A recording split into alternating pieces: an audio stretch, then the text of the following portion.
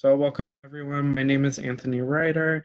I'm a senior outreach coordinator at GreenThumb. We are the division of the Parks Department that works with community gardens across the city. I just would like to give a huge thank you to Cindy for facilitating this workshop and for agreeing to do it. This was originally planned to be in the Liz Christie Community Garden in the East Village, and we were able to make this a virtual workshop while we all have to stay home. So Cindy is a Brooklyn-based landscape and garden designer with an eye for the beauty of nature. Her experience ranges from estate garden design to ecological restoration and studies in ecology and permaculture. Often called upon to deal with ecologically degraded sites, she designs, installs, manages, and advises on educational and community gardens and residential properties. She gives workshops and trainings for people who like to garden. Also, Cindy is a community gardener, so we're super happy to have her leading this workshop. So Cindy, it's all yours. Hey, thank you very much, Anthony. Hello, everybody. Wonderful to be here with you. Let's get right into it. When people think about herbaceous perennials, there's usually the colorful flowering plants that they have in mind. But there are others, the ferns and the grasses, that are equally as beautiful and as useful. So let's get into them today. Um, One thing, and people seem to think that all ferns look alike, and it's true, a lot of them are very similar, and same with grasses. Very hard to tell them apart. But I'm hoping today to give you enough of an introduction that not only to begin to tell them apart, but to be able to select the ones that will do best in your garden and to appreciate how amazing they truly are. The key word to the title of this talk is introduction. We have a wide range of city gardening conditions, and I'm putting the talk together with those conditions in mind, and show which ferns and grasses are suited to which conditions. But it's just the beginning. There are many, many more species, and there's only so much we can do in an hour. Okay, so um, before we begin, I just want to ask you too to be thinking about the conditions of your garden, because that's what we're dealing with in this talk. The light conditions. You might have a little bit of sun, a little bit of shade, mixed, all kinds of conditions, or maybe just one. The soil, the texture, the how rich it is. Is it compacted? Soil moisture is very important. How well does it hold moisture or dry out? Um, and by the way, in the handout you have, when there's the category for moisture, that's soil moisture. That has nothing to do with irrigation or watering. How much water the soil holds.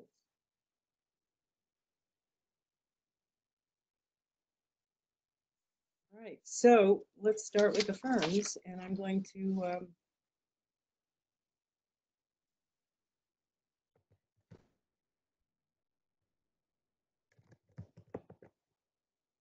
got it? Nope.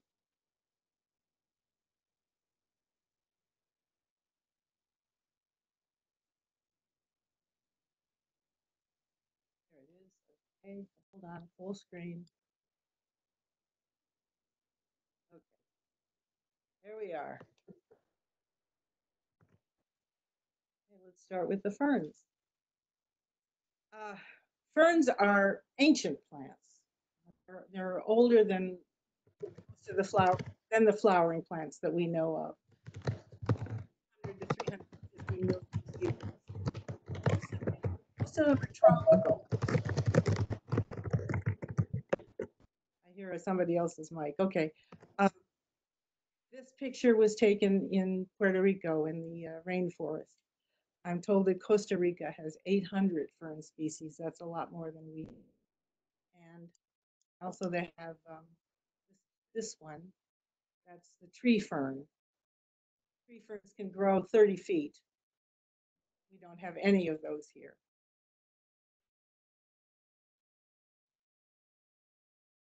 The distribution of, ferns is interesting because, when we talk about native plants, we think that the plants that are native to our region, there might be native to regions, neighboring regions, some of them one way or another.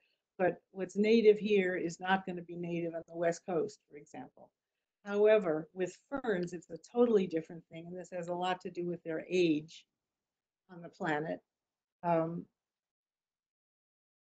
the same ferns, some of the ferns that are native here are also native in parts of Asia and Europe.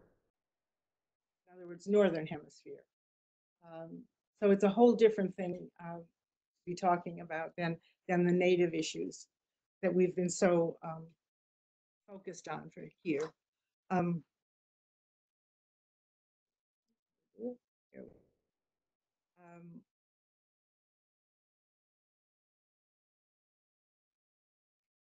ferns are in a separate category from flowering plants.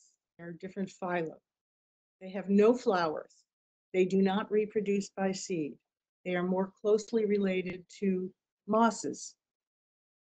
I'm going to give a little, tell you a little bit about what ferns are about. We're going into the ferns themselves. As I said, no flowers. Ferns have a two-phase cycle of reproduction. The fern that we see, the plant that we see, is the sporophyte. And it means plant producing spores. It produces spores that, when dispersed, grow into the other generation, which is called gametophyte. Okay, these are not spores. These are sori.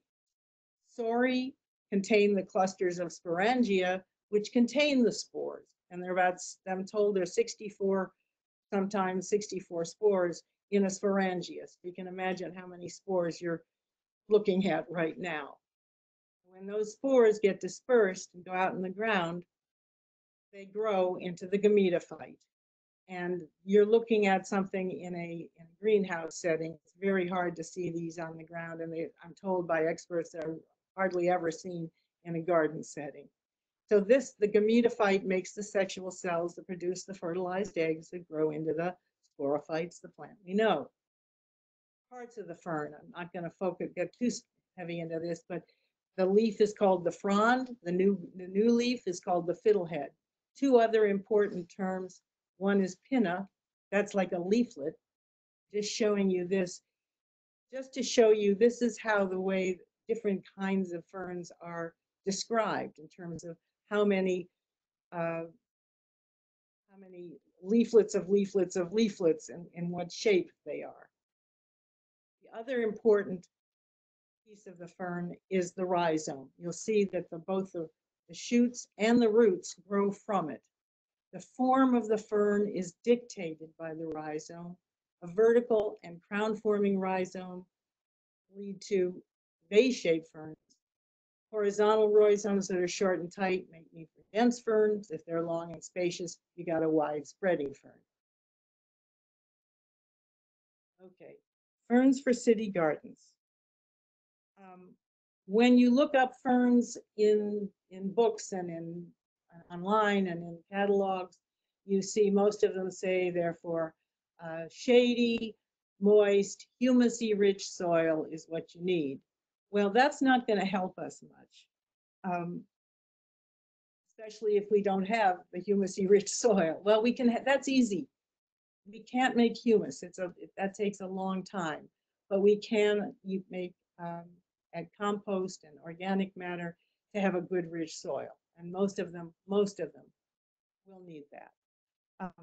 As far as the shade, well, the shade in the city, when you got buildings in there as well as trees, it's very different from a country setting. So we have to talk about shade in a little different way. And same with moisture.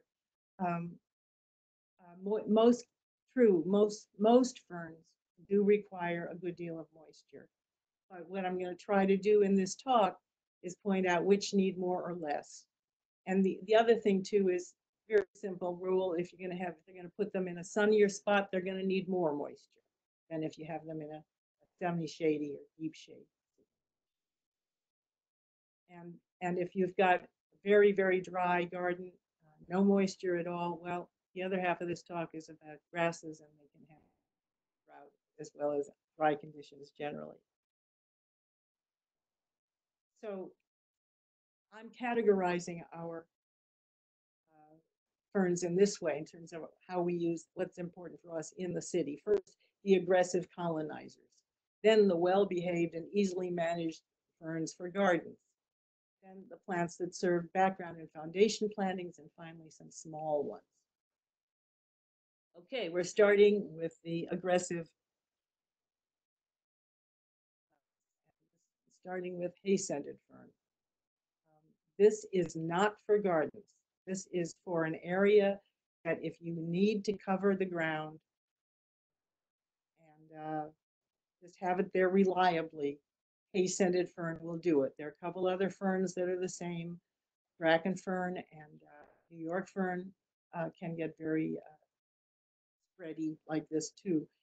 The top picture, of course, is the fern close-up. The bottom right is hay-scented fern spread throughout a woodland.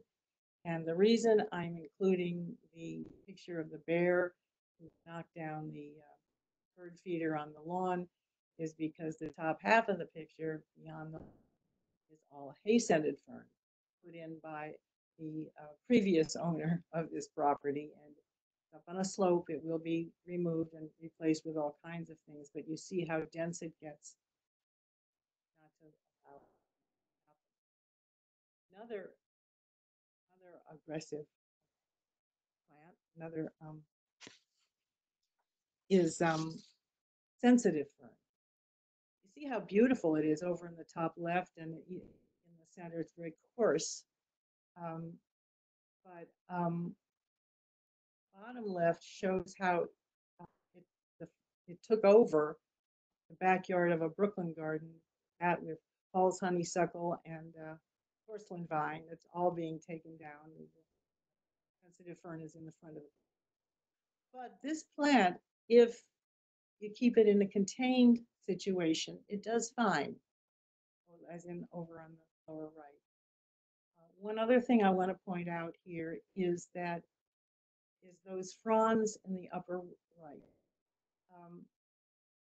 Ferns, as we said, they have sori, but in some cases, the ferns are what's called dimorphic. In other words, only some of the ferns will be fertile, will have the sori spores, and the others will be vegetative.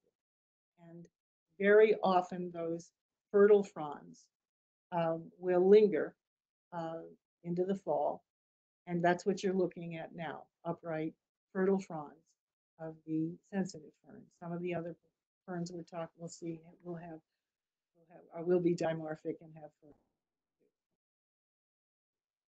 Okay, now we're getting into the more manageable plants, starting with lady fern.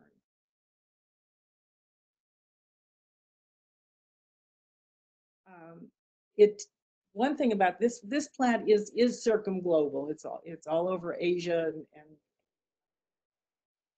Europe as well.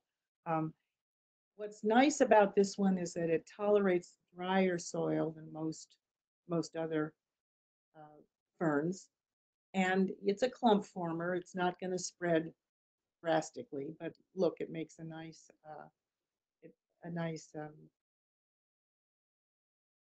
cover if you want it too. Actually, I have seen it get somewhat aggressive in some woodland settings, but they're not going to get aggressive in your yard. If you put it in full sun, you're going to have to keep it. Now, like so many other plants, lady fern has cultivars. Over in some of these were, well, one in the top left, Roselii, was developed during the fern craze of the Victorian era. Ghost is a relatively new one. You can see how white it is. But the big one now that's almost replacing all the other, even the straight species, is Lady in Red with the red stems. You can get that very readily. excuse the pun, around here. These are two that I particularly like. Minutissima is a smaller one and very useful in a city garden. These spiky leaves are the ends of daffodils, so you get an idea of how small it is, and that's a foam flower in the back. That's blooming now. The other one, Branford's Rambler, it does spread, but it's very low and it's very slow to spread. So it's a very nice filler among shrubs, but also even among perennials.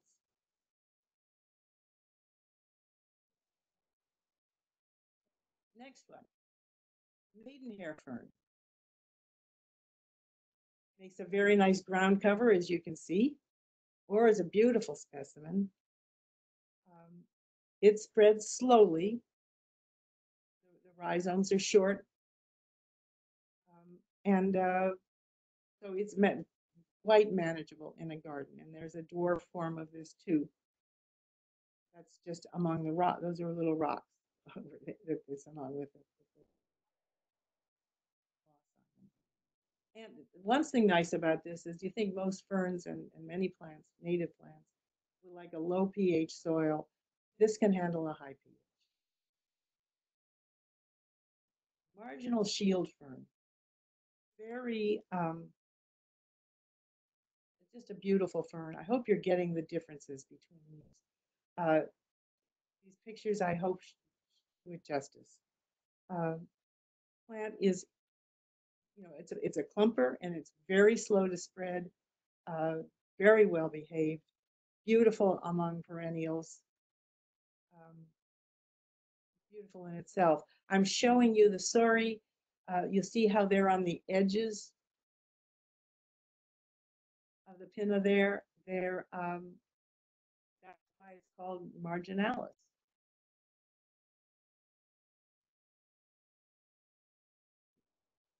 Christmas fern. It's called Christmas fern because it is in fact visible at Christmas time. In the lower left, that white stuff is snow. Sorry, the lower right. The plant does flatten out at that time of year, and then of course it sends up new shoots in the spring. On the top right is where it's used as a boundary along a path at New York Botanical Garden. And this plant can tolerate a lot. It does fine in poor soils, but it is drought tolerant and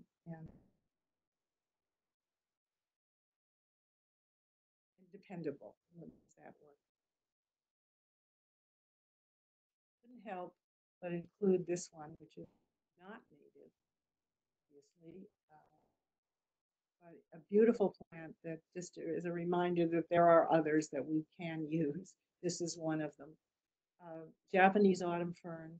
Over in the top left is the new shoots coming up, and they are that color when they come up, not just in the fall, but in the spring, a little lighter. Beautiful plant, and I've got it growing right next to a very shallow rooted tree, and it's doing fine under with rocks. If you put rocks around a plant, that will direct the water into it. I mean, make it look natural. That will direct the water as it falls toward the roots of that plant, and it helps with in a situation like that to have the rocks. Now we're going to move on to, these are the plants that serve as foundation plantings or background. Ostrich fern is the one that has the edible fiddleheads. Eat ferns on this plant. You'll see how it's a tall plant, in sort of vase shaped. It does spread, however. And by the way, over on the right, that's the fertile frond, the previous year, as the new fronds are coming. You see the spreading on the lower level. I was thinking about putting it up next to a building or any of these in the city, it might, you're going to have to augment the soil with compost, etc. Chances are the soil is not good, and you want it to retain moisture. But then, if you're going to want the moisture, then probably you should put some kind of a shield, maybe a plastic shield, against the building so that it doesn't get, especially if it's a neighbor's building, so it doesn't get the moisture. So that's, but then again, this could be a boundary along a path or a side of a garden. Doesn't have to be. Another one, just a beauty, cinnamon fern, so called because the fertile fronds on the upper right are fertile, look like cinnamon sticks. Over on the left is coming up new in Jamaica Bay Wildlife Refuge just a few weeks ago. And down at the bottom, that's the color you get in the fall. There's a lot of show in this plant. Royal fern is related to Osmunda, but it has a much more coarse leaf. It too has fall foliage. That's the new growth in the spring and the fall.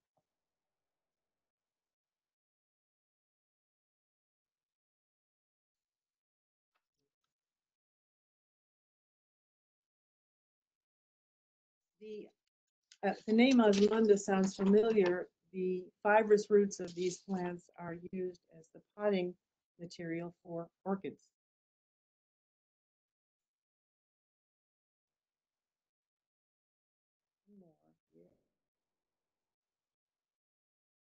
Goldie's wood fern.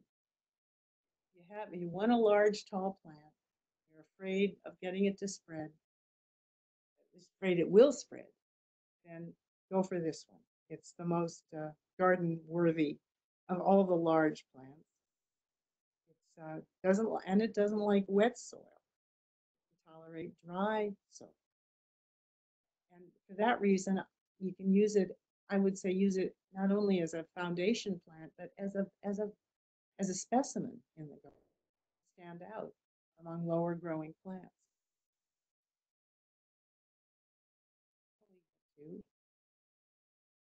Small plants. These are plants that literally grow in between rocks or in little pockets in rock. Ebony spleenwort. You can grow it in the ground, but you got to make a very gritty, well-drained soil that's humusy.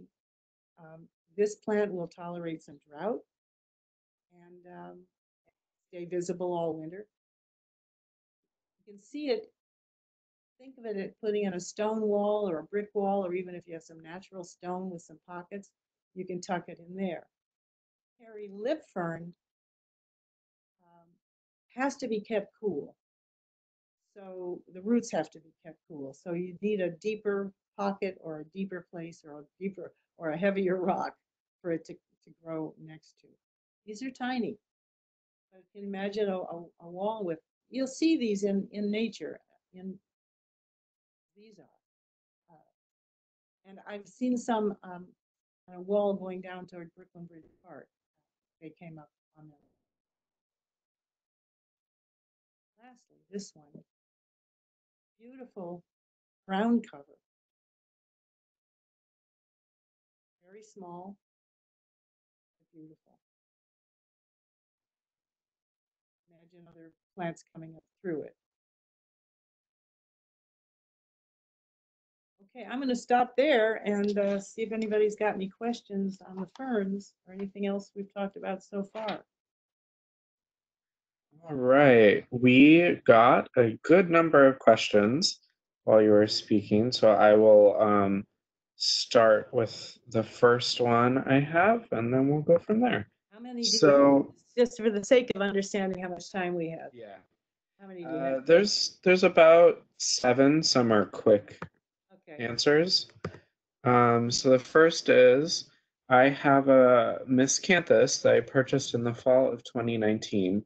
and brought the plant indoors during the winter, thinking that I could grow it indoors. Upon further research, it appears the miscanthus requires chill time. At this point, I put the pot outside and have seen no growth in over 2 months. How will I know if the plant is viable? Well, you can look at the just look at the rhizome and the roots first of all.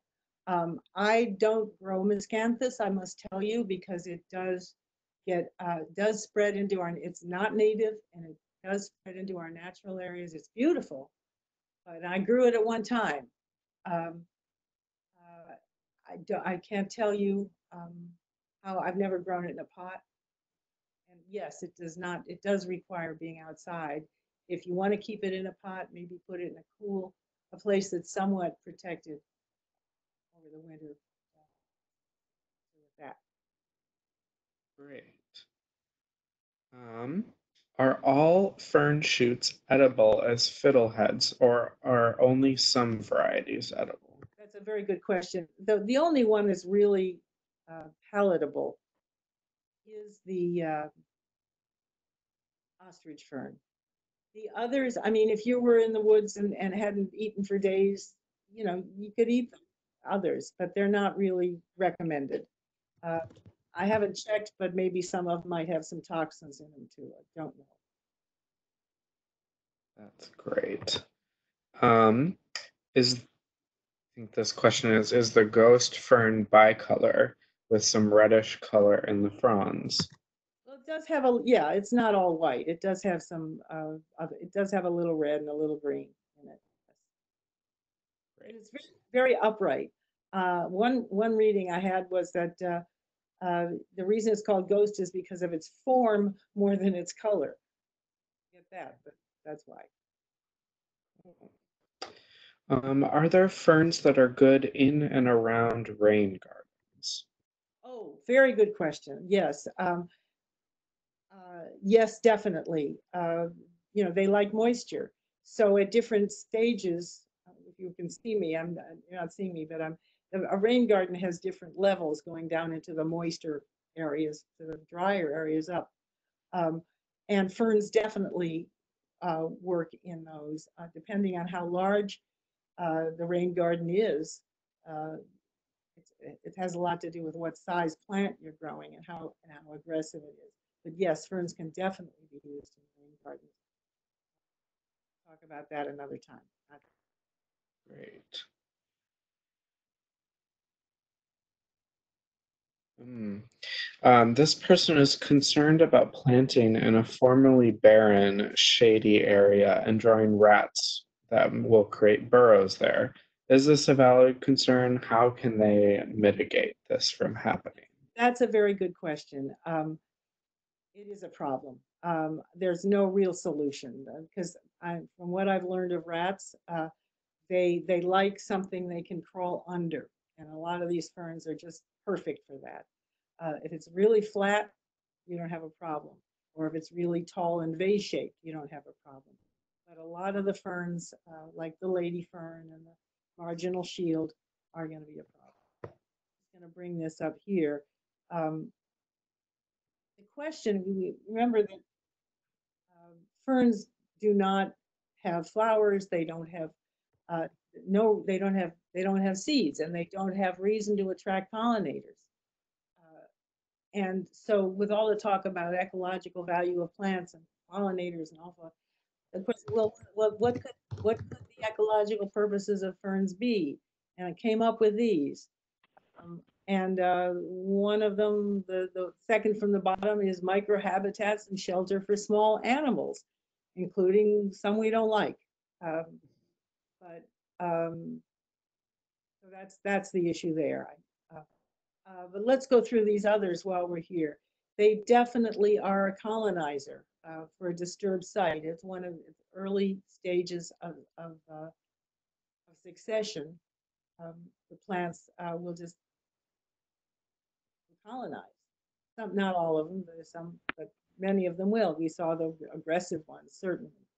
They fill unique niches in the ecosystem. Think of the small plants that we looked at. They will co-evolve with endemic species. Some will filter toxins. Have to look if you're going to eat, you beware of that.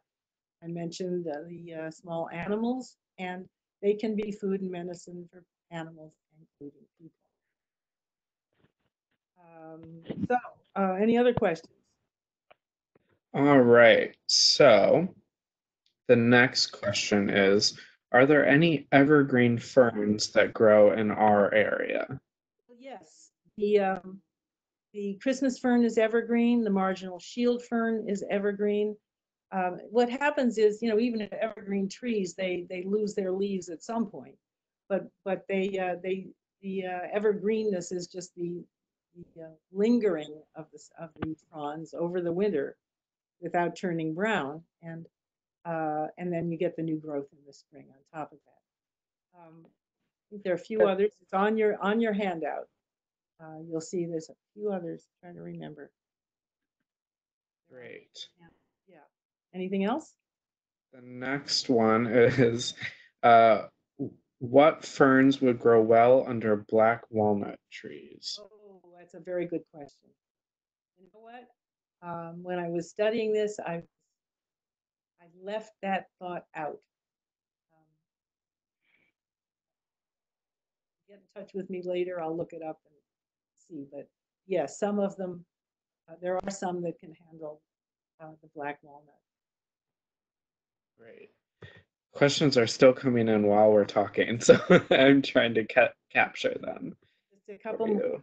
and then we better All move right. to the rest at the end. Yes. What soil conditions are best for the Christmas fern growing in a container? In a container. Well, um,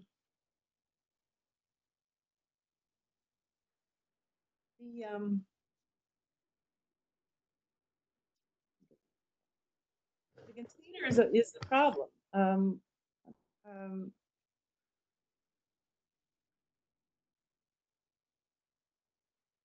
I would say it needs good drainage.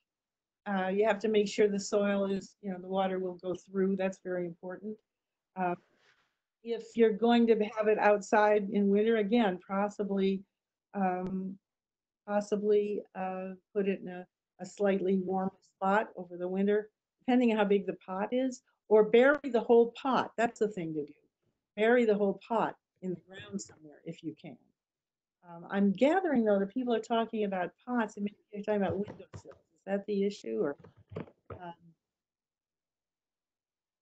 um, People haven't specified, so I would assume it maybe is like backyards or windowsills. yeah? But if you the way to overwinter any of these guys, because they do require winter, if they're in a pot, is to heel them in, or put the whole pot in the ground uh, for the winter, and then dig out the pot in the spring. Why don't we move on to the grasses, and then we can come back for other questions. Great. Sorry, we have to do that. Grasses. I'm including sedges and rushes with grasses. If you look in any catalog online in a nursery, they're always the grasses chapter always has sedges and rushes in it. They have some. They're not the same. This is that little rhyme that you'll notice has three different endings. Sedges have sharp edges. Rushes are completely cylindrical. Grasses have nodes and or are hollow and maybe they will bend. So that's the way to tell the difference between them. But what do they have in common? Is they are all flowering plants. Ferns are not flowering plants.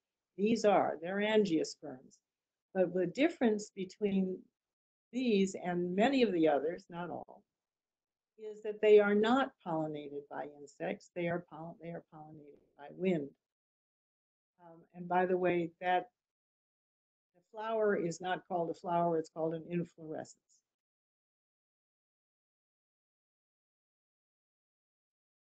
Something else about grasses and rushes and sedges is that they're monocots. If you remember from high school biology, that when you plant a seed, first what comes up is the cotyledon.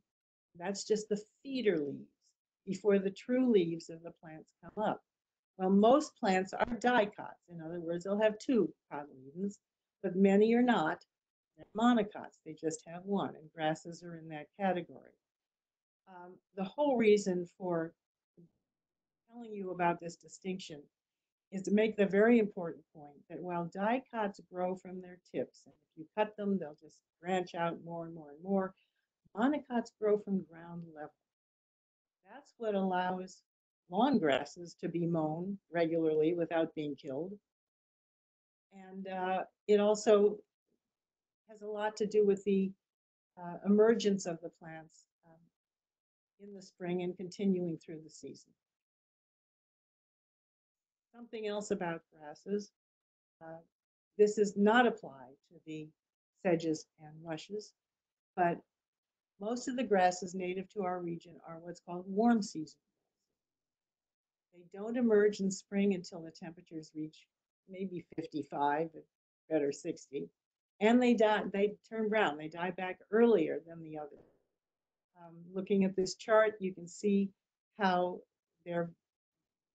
that's the red line, their shoot growth is the most during summer, whereas most plants, the cool season grasses and other plants, have their growth in the spring and the fall. I mean, even a rose bush has growth in the spring and the fall, not as much in the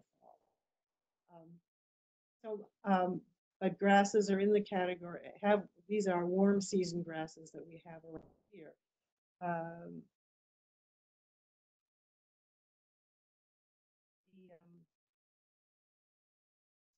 The reason, what makes them different is that they have an enzyme that's adapted to hold moisture and tolerate heat.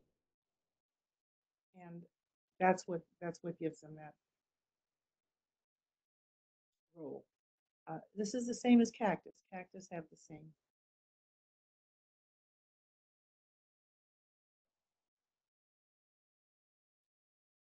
We talked about the ecological roles of ferns. Talk about the grasses and sedges. Shelter and nest sites for pollinating insects, birds, and small mammals. They provide construction materials for birds, small mammals, and people. They provide food in the form of seeds for birds and small mammals, and food in the form of grains for people. I mean, really, when you think of grains, you know, corn, rye, wheat, those are all grasses. Think of how valuable that is. And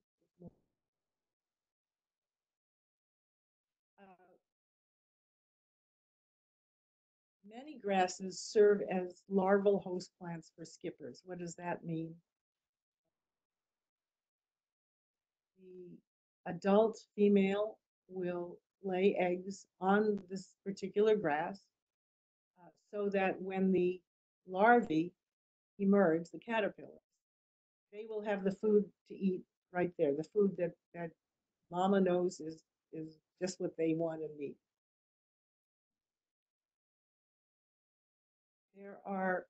What they do is apparently they pull the edges of the grass leaves together and bind them with silk to make a hammock.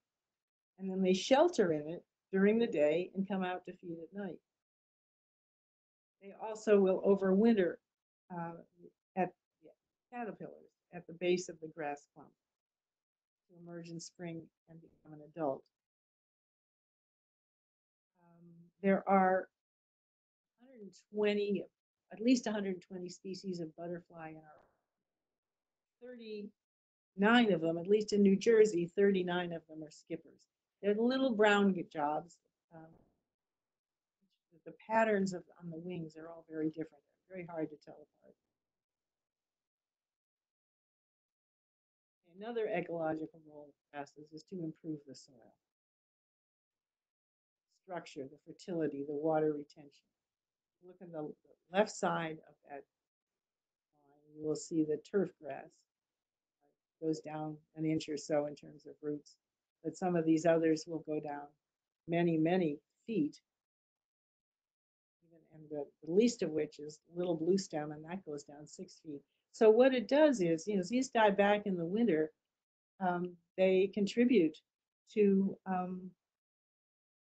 contribute organic matter, and of course they're improving the porosity of the soil, and they help um, and then they decompose easily to form, to form new nutrients for growing plants. Also, the shape of the blade will capture raindrops and channeling water to the soil and reducing runoff. Hold the soil. Very useful ecological. Start with little blue stem. You're seeing it in a field, and then below that you're seeing this spring where the leftovers from, that's also Jamaica Bay Wildlife Refuge. The leftover, the grasses are looking lovely, really. A little wispy, but the color is wonderful. The little blue stem will tolerate dry soil. It'll tolerate drought. It'll tolerate wet conditions. In other words, it's a very good plant for a mix of conditions. And I've made cultivars. These are just two of them. And yeah, Twilight Zone. That picture was taken in the Delaware Botanic Garden in the meadow made by Pete Oudoff. It's one of his favorite plants, this cultivar of little blue stem. See the different colors in that. And by the way, grasses, I meant to say, they sort of have two heights. There's the basic height when it comes up and puts out the foliage. And then the blossoms will add another, sometimes several feet to the plant. Switchgrass is another very common plant in this region, very dependable, tolerates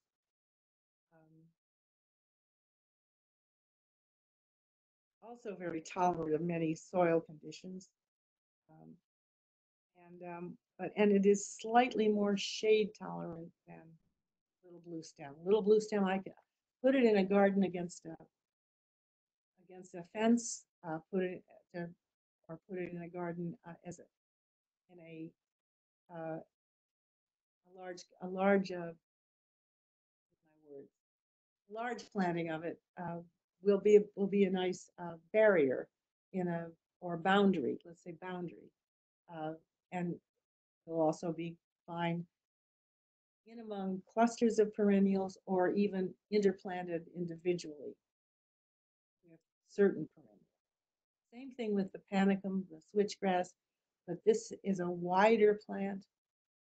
And as I started to say, it will take a little more shade than the switchgrass, which is really just a sun plant. Another beautiful, oh, okay. And here we have some cultivars of switchgrass. That's North Wind in the lower left, and that's also North Wind right next to it. Shenandoah is one I enjoy a lot. It comes up green, but late summer you start getting these red tinges. You want something blue, there's Dallas blue. But there are many other cultivars. Prairie dropsy, beautiful plant. Look at that mounding habit over on the right, and what it does as it comes into flower on the left, and then it takes. This also tolerates dry conditions and drought, but it can also handle wet conditions. It's one of the plants that hosts the skippers. You see how this is grown in a mass. It's nice in a mass like that. Both of them.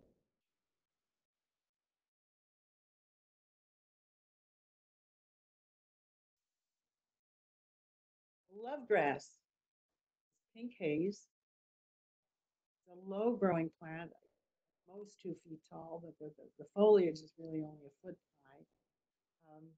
If I like it best when you can be looking over a meadow, like to a distance, and seeing that pink haze going off into the distance. But if you have it in a garden, um, one place not to put it is right along the front because it's a warm season grass.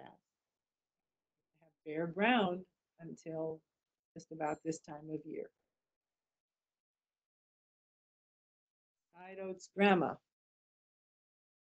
You see how the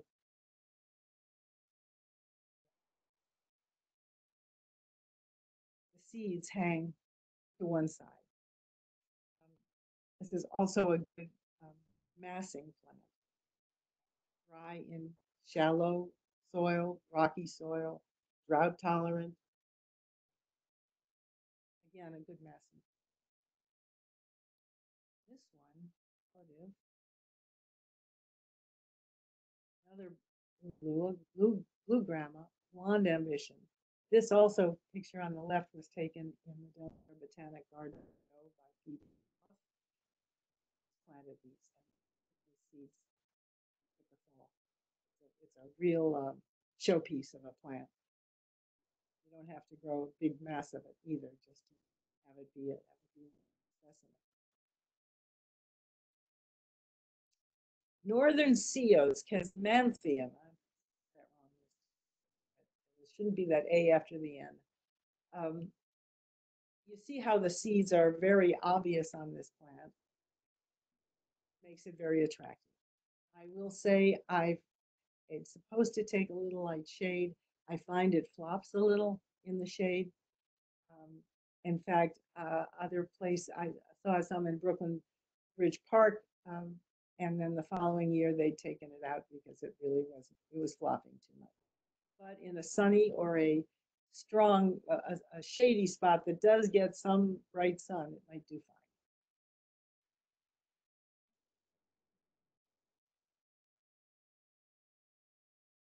fine. Okay, now we're getting into the sedges, starting with the most commonly known one, which is Carex pennsylvanica, Pennsylvania sedge. All the sedges that we have around here are Carexes.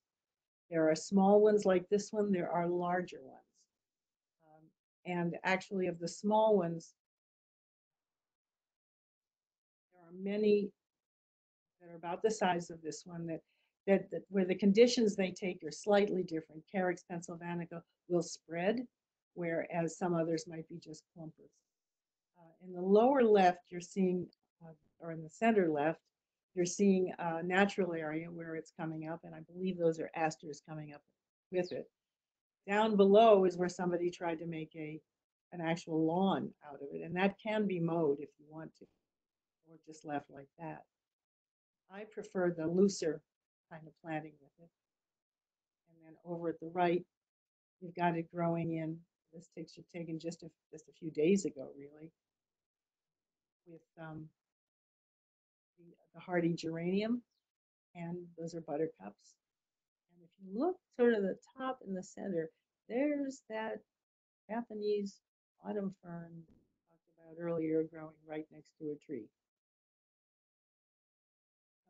That's last year's foliage you're looking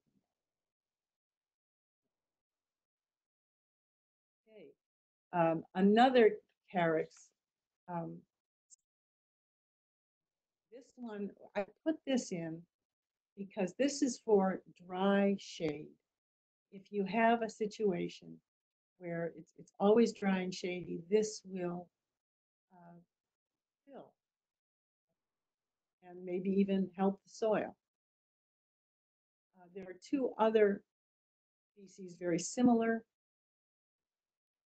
Carex plantagenea and Carex flacosperma.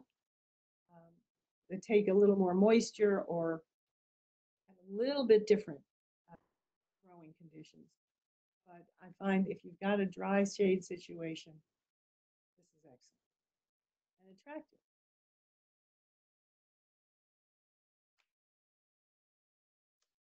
Okay, and I'm including one rush. This is Juncus effusus. It grows along pond edges, and it can be submerged in water and do fine. If you really want to, you can grow it in a garden. People do for that wonderful shape, but it will need moisture, and you're going to have to be careful that it doesn't spread.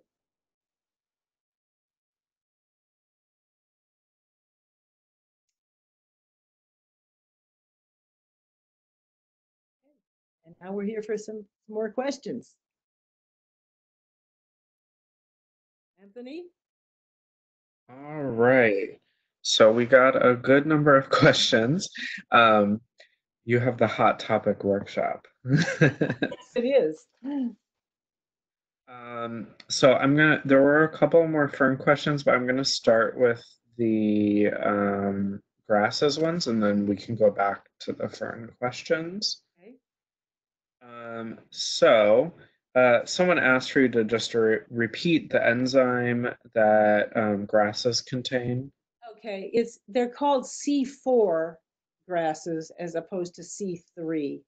The enzyme is a long name, but if you just remember C4, that's what you can look up to find out. And like I said, there's C4 plants. All the desert plants are C4.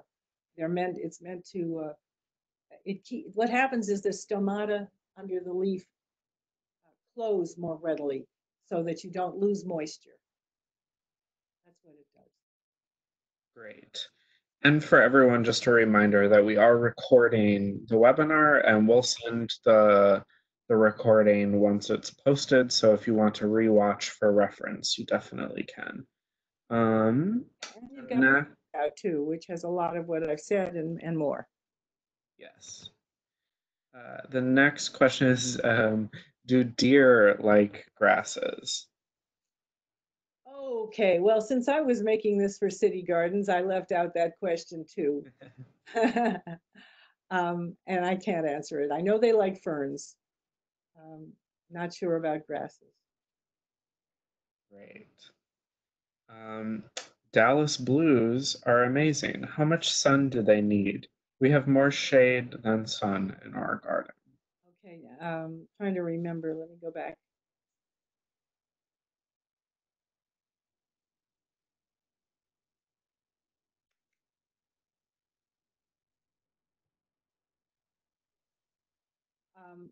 Well, it does need sun. It can take a little light shade. I'll just leave it at that. I'm just trying to think if it's because it's blue and you want to keep the color, it would probably, you probably can't take it much shade at all. That's a good guess. All right, next question. Would prairie drop seed be suitable for people to sit on? No, no, you'll just flatten it. It's soft. Great. If planting a pollinator garden with milkweed and other similar plants, which grass is recommended? Okay, that's a very good question. I'm glad you asked it. Certainly, the little blue stem and the switchgrass would do very well. You know, milkweed. I'm not sure which milkweed you mean. If you mean the common milkweed, that spreads a lot, so that would be a good mixture. Good to mix in with those grasses. If you're talking about the orange Apius tuberosa, the butterfly weed, the lower growing ones would be better. I would say uh, the sporobolus, but even some of the caryxes, they can take a little sun. Great. Love grass, yeah. Okay, what else? All right. How can we avoid self-seeding in open spaces between other plants?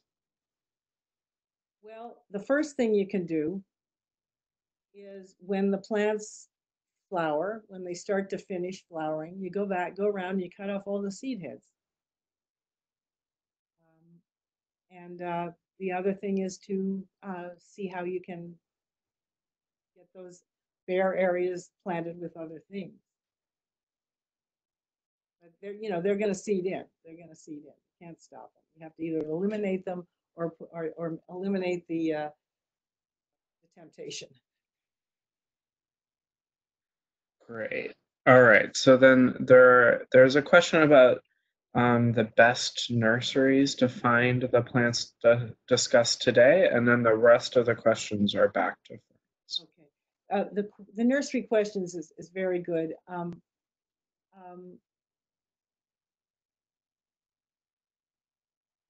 I would say online.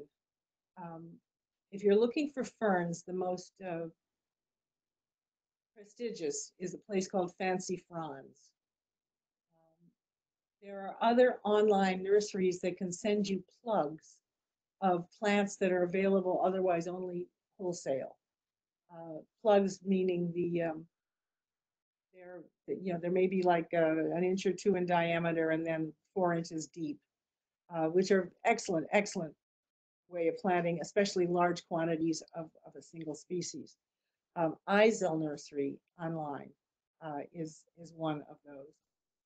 There are a couple of others. I'm sorry, I'll have to get back to you on that. In fact, I can send it around through. Great. When we follow up with participants afterwards, we'll check in with Cindy about some of her other nursery recommendations as well.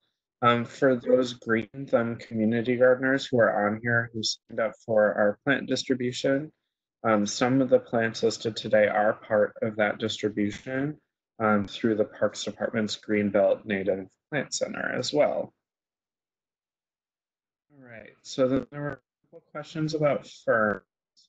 Are there any special requirements for maidenhair ferns? I've had trouble with a few in the past. Had trouble with maidenhair fern. I don't know what the pH of the soil is. That's an issue. You might want to add lime if it's a very low pH soil. It does require good drainage.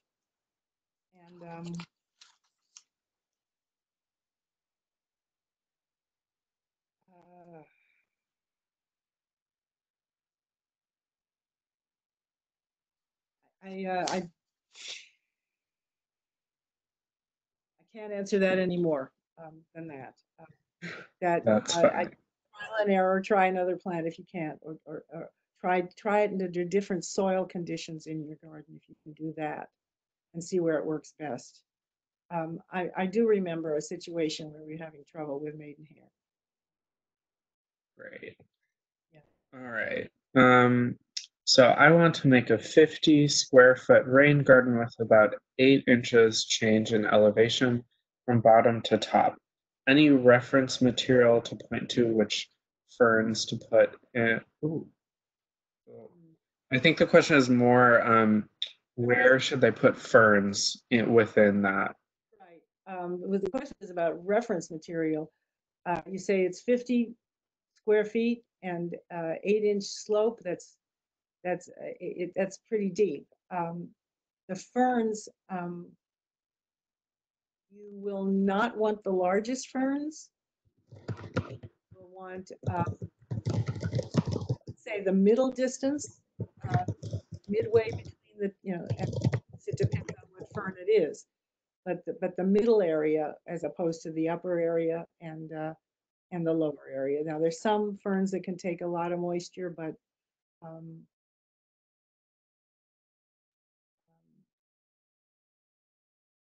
I mean, if you really want, yeah, the cinnamon fern you could put down in the lower part, uh, and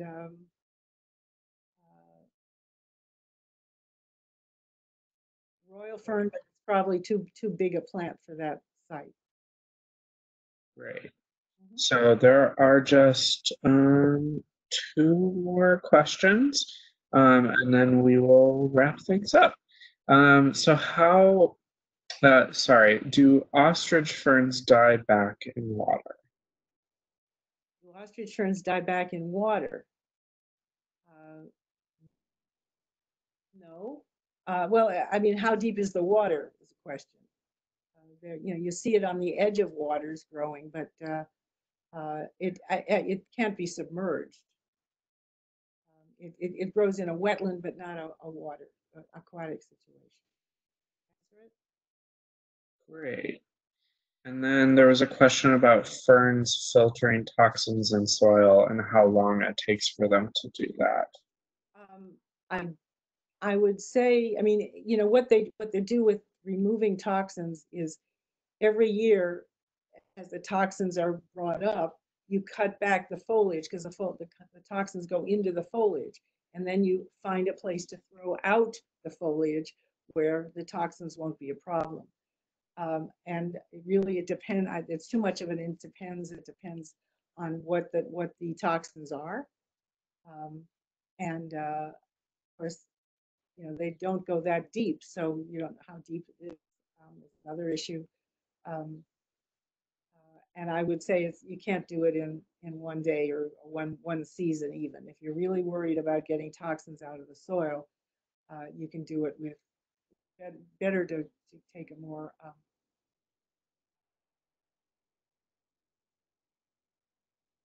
Great. approach. Yeah, yeah. Yeah. All right. So I think that hits all of the questions I have. Okay, well, thank you all very much. And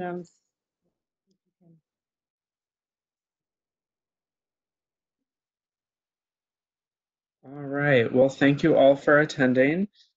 We will email you all afterwards with to make sure you have your handouts. I hope you all stay safe and have a good rest of the day. And thank you again for attending. thank you, everybody.